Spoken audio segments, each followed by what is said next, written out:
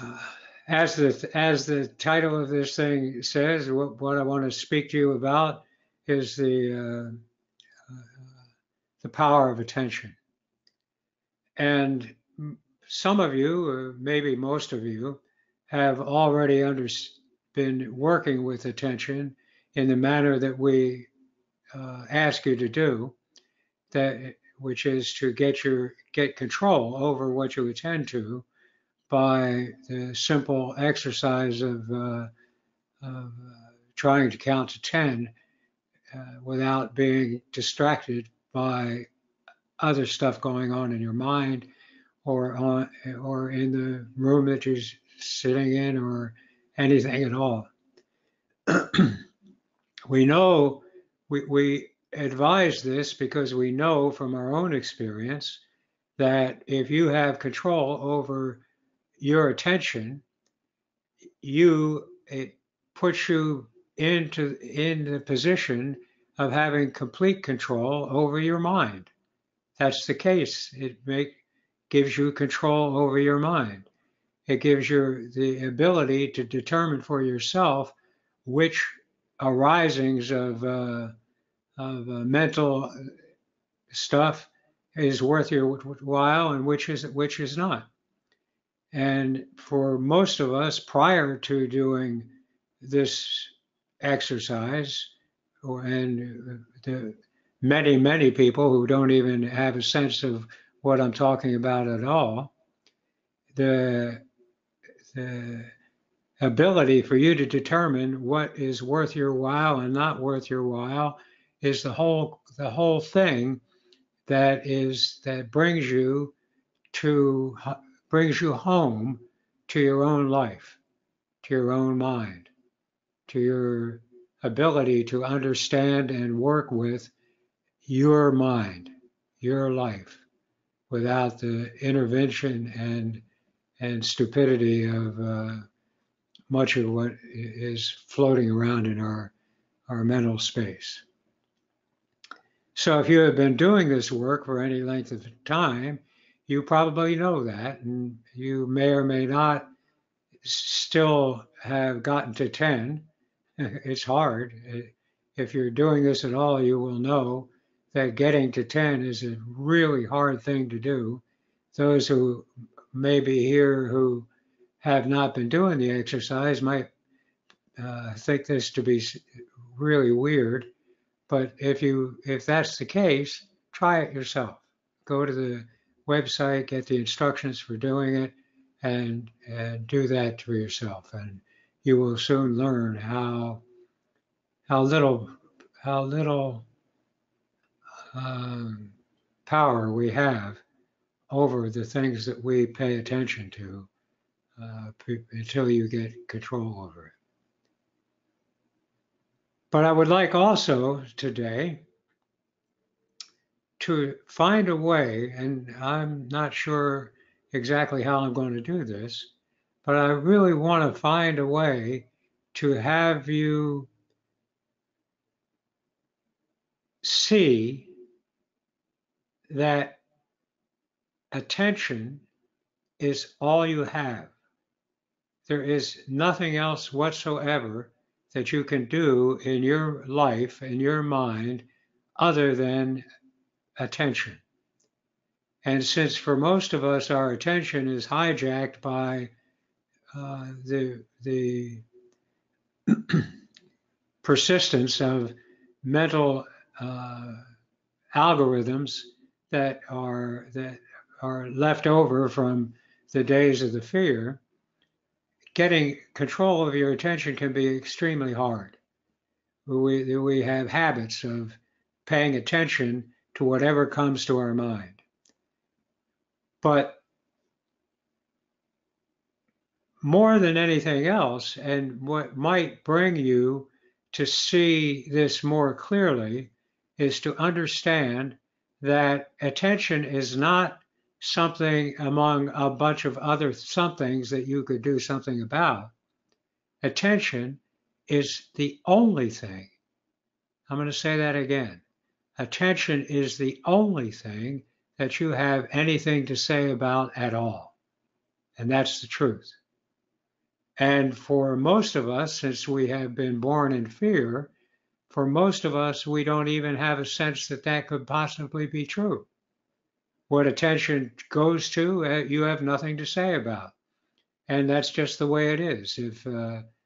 If something arises and and and is attended, that's it. That's you don't have anything to say about that at all. And for most of us, until we get control over attention, for most of the human species, there is no such thing as an idea that you can determine for yourself what you attend to. For most of us, in these times when uh, when when whatever arises, it seems to be that that's what you have to do. The that's it. You have to do that. It calls it attention. It calls to you, and you have to go there. You have to go to where whatever is arising with your mind at that time. It's not like you have to. It's even less than you have to. You don't even have the sense prior to control of our attention, we don't even have the sense that there is any way to do other than to follow what attention goes to. And that is more than anything else, that's the problem that fear has brought us to. That's the thing that makes our lives miserable. That's the thing that makes us seem to have nothing to say about what's happening to our lives, except to mitigate what's going on or whatever, or that. So then this is what the self-directed attention uh, process brings an end to. But the thing to see is that, and the reason why these things are so powerful to bring our attention. The reason for that is because we have a sense that we don't have anything to say about what we attend to. If something arises and attention is drawn to it, it is as if there is nothing else to do. There's not even the idea that there's anything you could do or would do or want to do.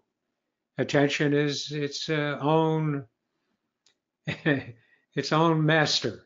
Attention is its own master. And that's just not true.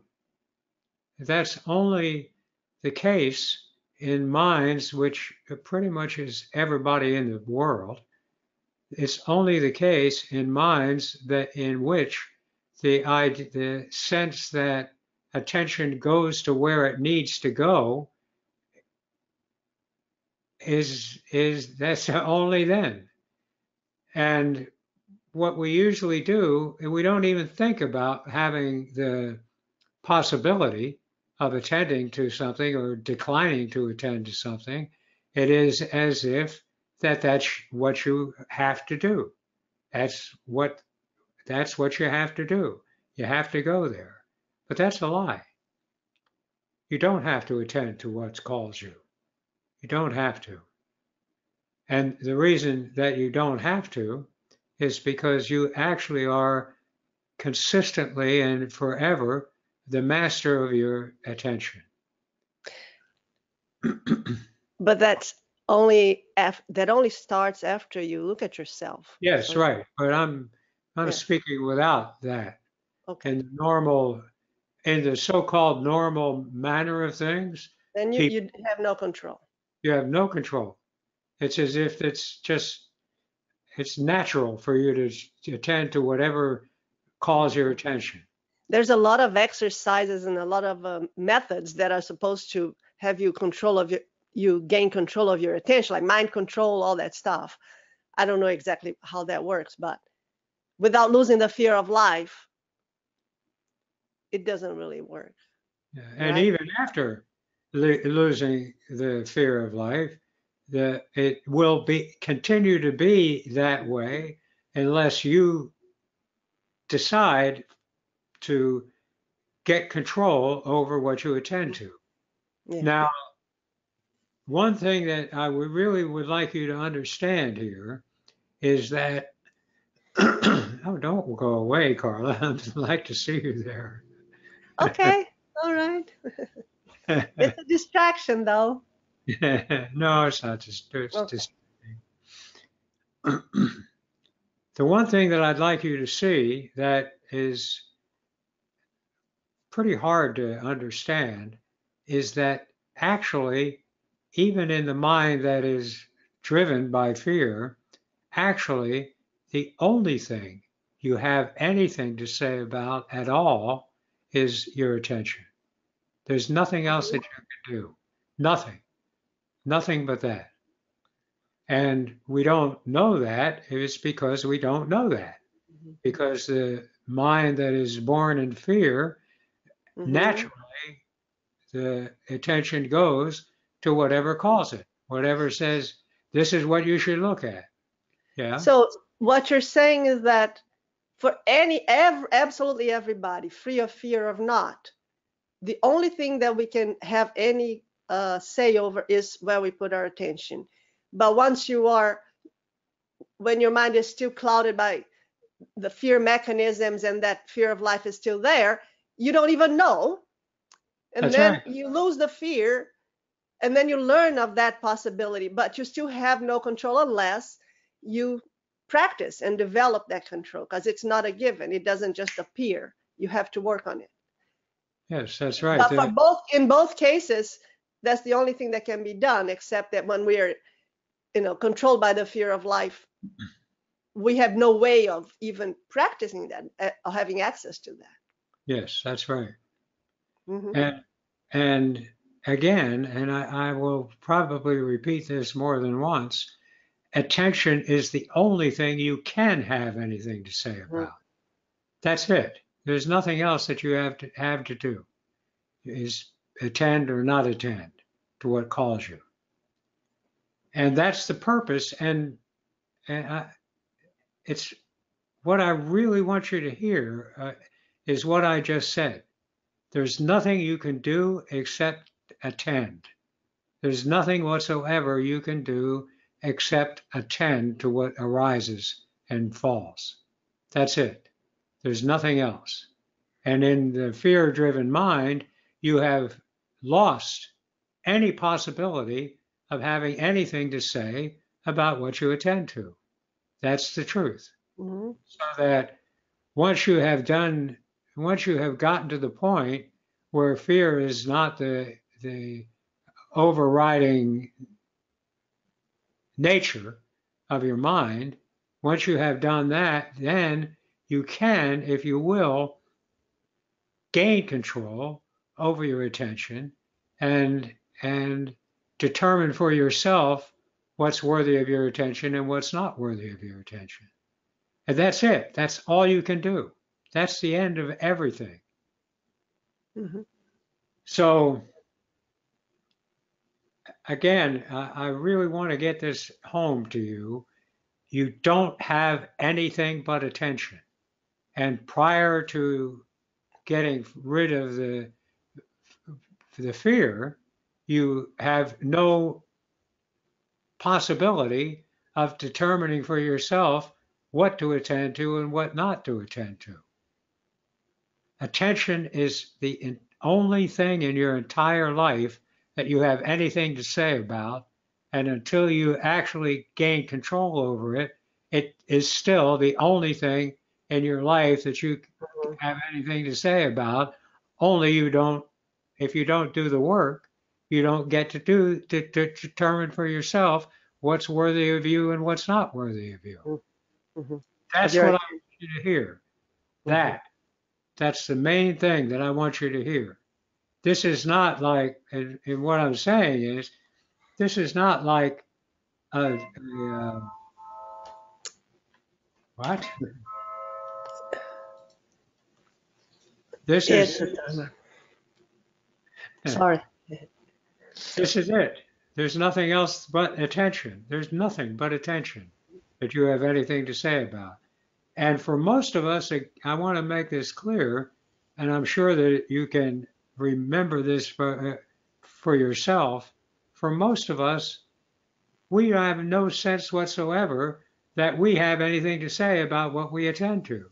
We attend to what calls our attention. Mhm. Calls our attention is when you're driven by fear, what calls our attention is stupidity. And and even after you get free of the uh, most part of the fear, still the habit of going to where attention leads you remains. It doesn't go away because you're no longer full of fear. Your your attention will is lazy. It doesn't have any interest in what you should do or what you should not do. Your attention is there just to go to what calls it. Huh? Now, one question that we often get is you're talking about when you develop control of your attention, you can decide what is worthy of your attention and what is not. Yes, And the you. question that comes to many people, and is a good question, is how do you know what's worthy and what is not worthy of your attention? When you're done with the fear, your natural intelligence will will help you, will bring you home to the right place. Uh, But there's a tip, there's a little pointer that I find useful, which is when your attention is called by thoughts that have absolutely nothing to do with the present situation, they are irrelevant in that moment. Like yes, you're doing something, but you're thinking about what's going to happen tomorrow or what somebody else said. Those are irrelevant in that moment where you're in a situation or trying to solve something or in a conversation. So those things are irrelevant and you can decline to attend to them. That's a good starting point. yes, that's true. Anything that's not relevant in the moment to what's going on right now is irrelevant. And in that moment, you can decline to attend to it.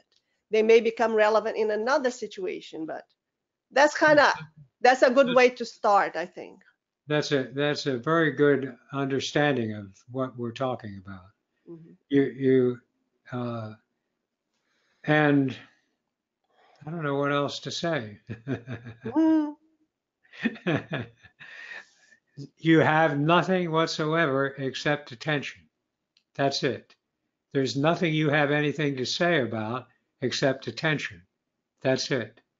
And for most of us, for most of our lives, the idea that if I say that to somebody on the street, they would call me crazy. mhm, The, oh, I can do a lot of things. I can do that. I can do this. I can do the other. But the only place where there is energy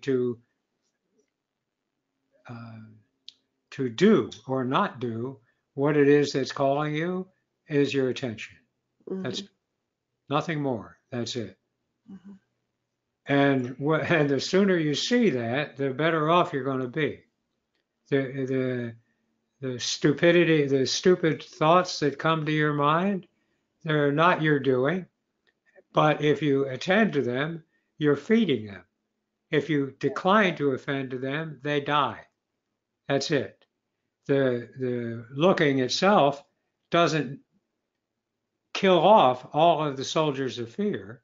They're still there in your mind, mental algorithms in your mind, until they either die off over time or you decline to attend to them because the only way they stay is if mhm. you're paying attention to them. That's it. And again, yet again, attention is everything. Mhm. And that's what I want you to get here. And what I want you to see also is the power you have once you gain control over your attention, that it changes your whole life. It changes everything when you have control over your attention, when you can decide for yourself to decline or to follow some arising mental algorithm. And if you attend to it, it'll it will Blossom. it will blossom. Yeah, Because you have more no matter, available attention to that's right. focus on what's That's important. right. It will blossom no matter whether what's happening is good or bad. Hmm. Hmm. And once you have gotten away, got to the habit of understanding that, the only thing that you're going to attend to are the things that are useful to you.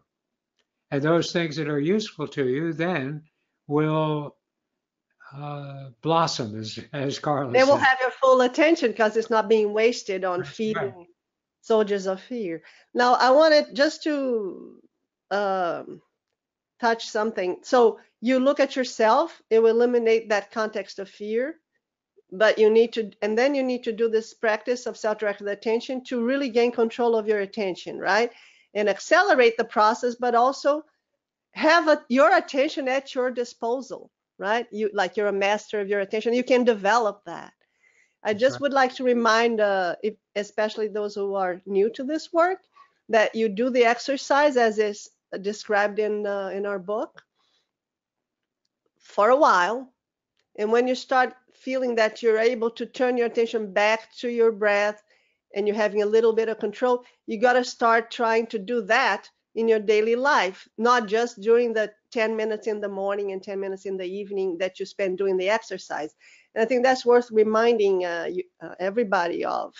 The exercise is just get you started, and then you continue doing the exercise, but you start using this power however much you have developed in your life, and that will also help you develop more control. Am I clear here, John? Yes, you're Uh, very clear. you have to use it. You have to practice not just the exercise.